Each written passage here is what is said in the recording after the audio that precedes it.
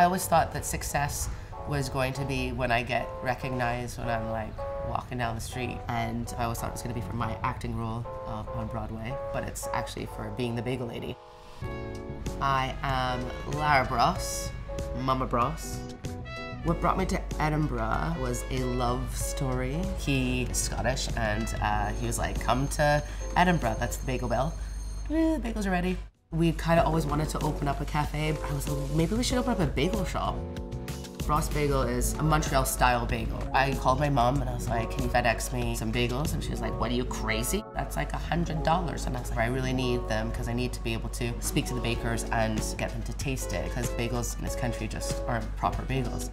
6 weeks later, I opened it up in Portobello because that's where I live, and I had the support of the community because I was teaching all the kids drama, and it was gonna be this really nice, easy, part-time job. And then I opened the doors, and there was a queue down the block of very, very hungry bagel lovers.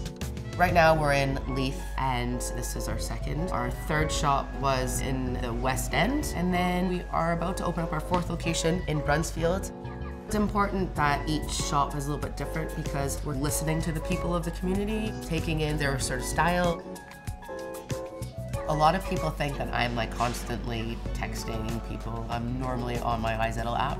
I like to see how each shop is doing, and I'm never in one shop all day. I'm always on the go, and it's been great for comparing lunch rushes. 12:45 lunch rush will start in Leith compared to Portobello, which is more of a 12:30 start, and it's like a slow burner. Seeing what is selling the best, what is selling the worst, how many customers are coming, who's buying what. It allows me to be there and be part of it. It's a different challenge every day. I like the idea that people are coming to Edinburgh to get their bagels, but it's really difficult to try and hold on to this independent bagel shop as we're expanding so much.